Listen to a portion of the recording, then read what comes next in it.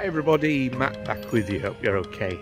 Today we begin our story from the magnificent Peace Hall in Halifax town centre. This place has become a very popular music venue in the last 2 or 3 years, and over summer big bands, present and past, come and play here on stage. It's just getting ready for its Christmas market. In the background is kind of Victorian era carousel and rides. It works today, but at times the Peace Hall has fallen flat on its face. And it's not the only entertainment venture that necessarily hasn't worked. Because over 100 years ago, can you believe that Halifax had a zoo?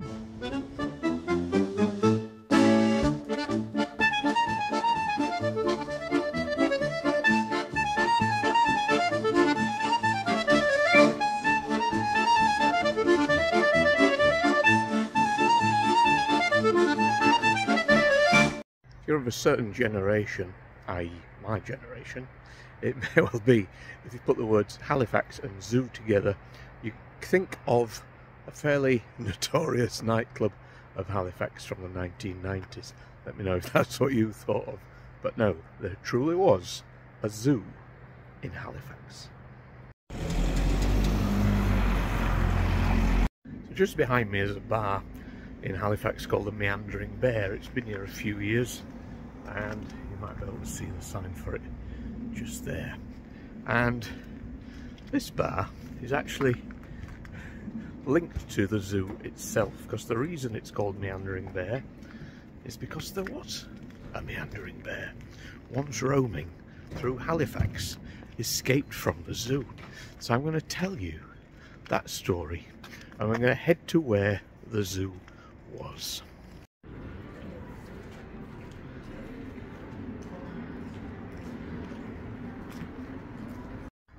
So the zoo opened in 1909, just at the end of the Victorian era, and back then Halifax was a complete mill town. People working and living in Halifax, working in mills, often 6 days a week, and they needed places to go and escape to on the weekends. So a zoo seems like a pretty good idea. And one of those mills is where I am now. This is the former John Holdsworth's mill. And believe it or not, I worked here between 1996 and 2001.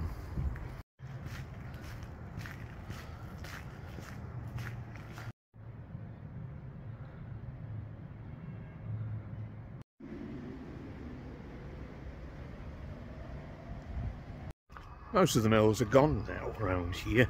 They've either been demolished, or they're in ruins, or they've been turned into other things. And this one I'm walking past at the moment is, I think, called Sedbergh Mill, and looks like they may have started some work here. Holdsworth's, thankfully, although the business closed I think around 2004-05, most of it is in use as other things, other businesses. Otherwise it would have possibly suffered the same fate as some of these. However, this isn't a video about Holdsworth's, but it's just an example of how many mills were around and the size of them. Thousands and thousands of people working in these mills in Halifax.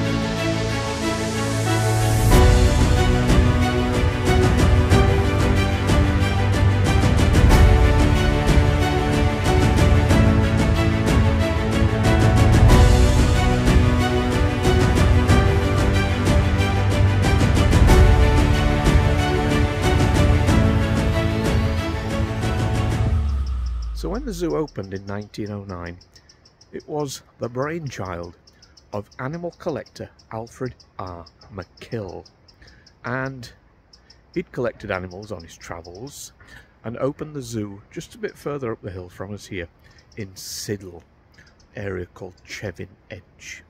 And it was absolutely huge. They had over 1,000 animals, all the animals you'd expect to see at a zoo: bears, elephants, a lion, monkeys, pythons, donkeys. But unfortunately, the whole thing was plagued by disaster, animal cruelty, and animal escapes.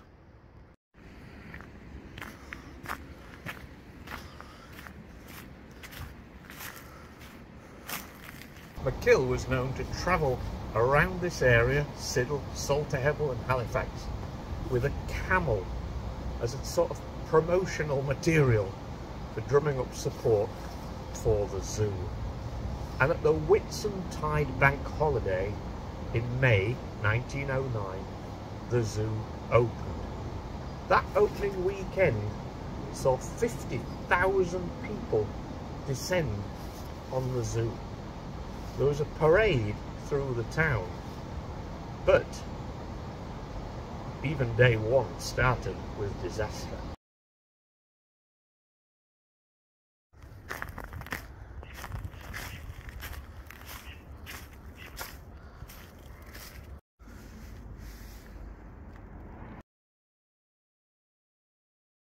Leading the parade was the undoubted star of the zoo, the elephant, whose name I cannot repeat because it's an incredibly racist term. Remember, as I said, 50,000 people descended upon Halifax that day to come to the zoo, and the elephant was leading the parade.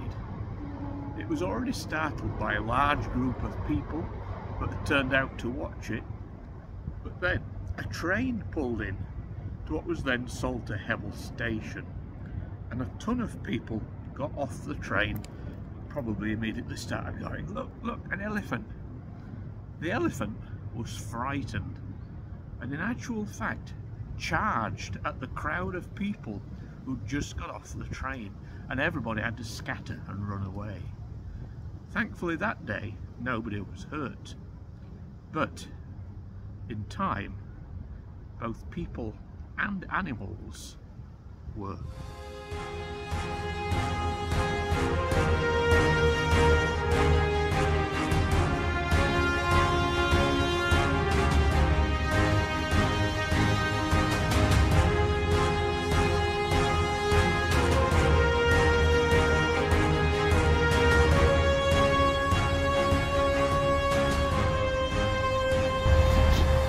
So it seemed that every few weeks in the newspaper there was a report after report after report of incidents and accidents and allegations about the zoo that was just here next to me. Things like a lady attacked by a wild boar. Doesn't go into too much depth about the fact that she was teasing the boar and it leapt over a 3-foot fence to attack her. The elephant, who was in the parade, appears again, and this time charges at a man who's visiting, traps him in a corner but doesn't attack him. And then of course there are also the escapes. A fox, okay, but here in the woods, Exley Woods, there was also once a roaming escaped bear.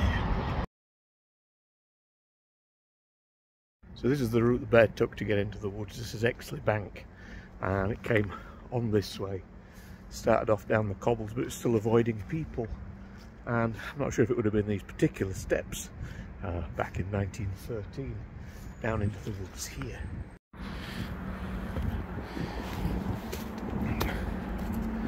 Roar, roar, I'm a grizzly bear.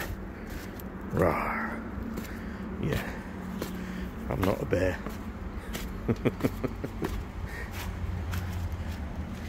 look what awaited it when it reached the bottom. So I'm sorry it's quite noisy, despite the fact it looks like a nice peaceful woodland. Exley Wood, we are next to a very busy road that leads into Halifax via Salterhebble, and we are next to kind of an old quarry, and this is where the bear came to. So there were two bears that escaped at the same time, a Russian bear and a grizzly bear, and they left the zoo and ended up in these woods here. Now, the Russian bear was apparently caught fairly quickly,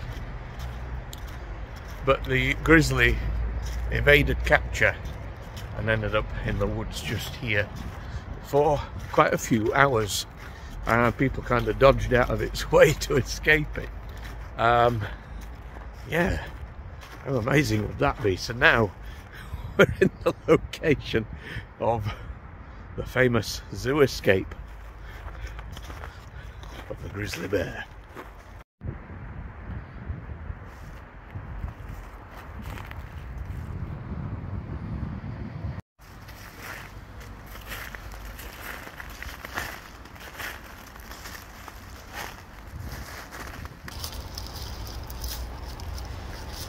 Possibly the most disturbing story from the time of the zoo is not cruelty from the owners, although they did horrendously whip and jab at their animals, but it was actually the great British public who inflicted the most pain on the animals.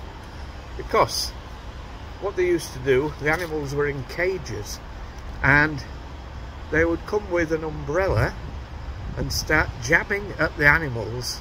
This is the public jabbing at the animals through the cages, which obviously wound them up, made them angry. But then they decided to try and inflict even more pain on the animals, and they would stick long nails into the end of their umbrella, so that when they jabbed them through, the animals were being stabbed by the nails. It was causing horrendous injuries. There was even a press release that went out asking the public to stop doing what they were doing by attacking the animals with nails. It's the most evil story imaginable. It's just, yeah, the great British public. Nice one.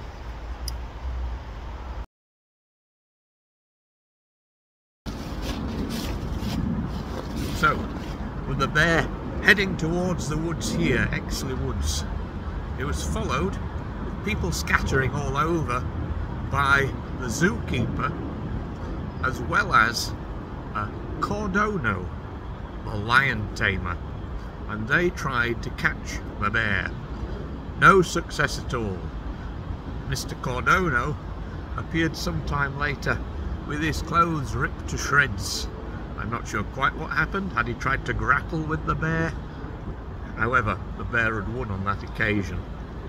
For 2 hours the bear roamed free here in the woods, but was eventually caught. Different animals in the woods today.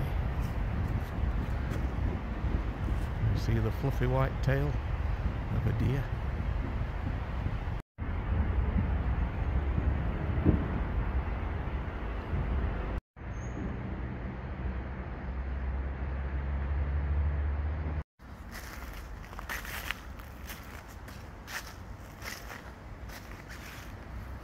Well, I certainly think that bear knew what it was doing coming into woods here.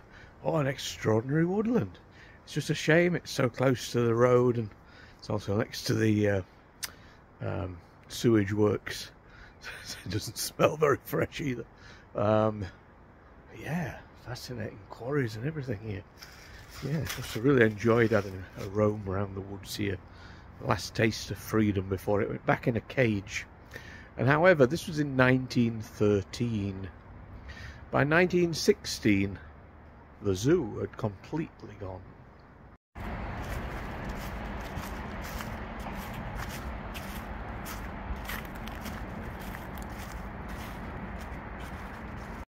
So despite all the attacks, escapes, abuse of the animals, in the end, that wasn't what closed the zoo down after 7 years.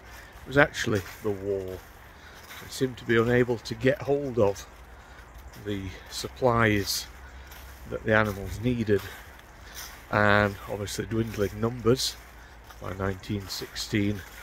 So that was it. The animals were sold off to other zoos across the UK and beyond, and as I said earlier, by the 1930s the zoo had gone completely. Now, because of all the the incidents that went on here, I don't think it's really ever going to be something that's looked back on as being a good idea. Now, there's nobody around today who will remember it, but there's no denying it was a still massively successful venture for Halifax in terms of bringing people in. But yeah, I think it's for the best that it's not here anymore. But where exactly was the zoo? It's interesting just walking here past these houses. This is actually a filming location. If you've seen the TV show The Moor Side, which is about the Shannon Matthews story, the girl under the bed, that was actually filmed here, because then they didn't have to film where it actually happened on Dewsbury Moor. Apparently it looks very similar. Anyway, back to the zoo. Okay, so now I'm in the location of where the zoo stood. This area is called Chevinedge Crescent. It's at the top of, I think, Exley Hill. All this is now a housing estate. I'm not sure quite how old it is, but I know the zoo disappeared entirely by the 1930s. There's rumours that there could potentially still be one building left, but I don't know quite where it is. But we'll have a quick walk up and down the estate.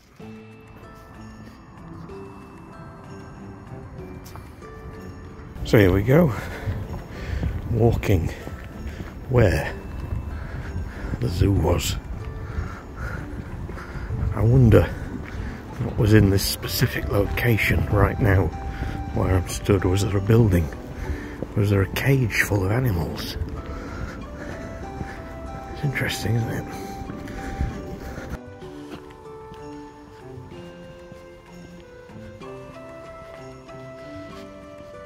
So that was the estate, and we come out on Exley Lane. I don't know quite how far the zoo spread. We're now in an area we're still on Exley Lane. Just there is Chevinedge Crescent where the zoo was, but for it to have had 1,000 animals it must have been much bigger. These are all still new buildings as well. We've got Siddal Rugby Club, Siddal, I think the Siddal School is just to the left of us here. Much newer buildings. There is supposed to be, or there was on a report, that there was one building left. I'm not sure if it's the old little hut that we passed in a moment ago. I'll walk on here a little bit, see if there is anything that might resemble an old building which could have been from the time of the zoo. But if you know which one it is, if you're watching this guy, you missed it, just tell me where it is. I'd love to know. But yeah, the only surviving part of the zoo, and obviously it doesn't look anything like what it would have been back then. I'll head on, see if we can find it, and I'll head back.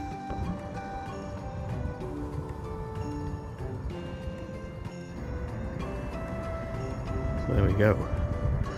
The area beyond, as far as you can see.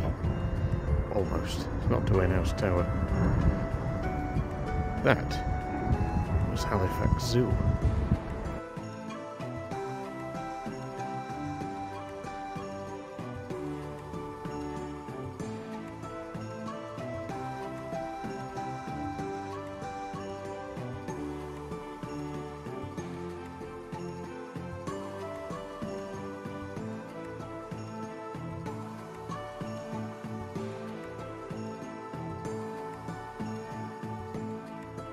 So there we go. That is the story of the Meandering Bear of the Halifax Zoo, and a brief look at the zoo in general. So I hope you've enjoyed that. You may have heard the story. Let me know if you have. And all the usual things. Why not like, share, comment, subscribe if you have enjoyed it. I'd appreciate it very much. So for now, we'll leave you from a sunny Halifax. I was going to say a cold Halifax. It's not too bad. We'll see you for the next video, which is coming to be up on Monday. And this weekend, I'm heading to London. And I will put a spell on you. There's your clue. See you soon, guys. Take care. Bye for now.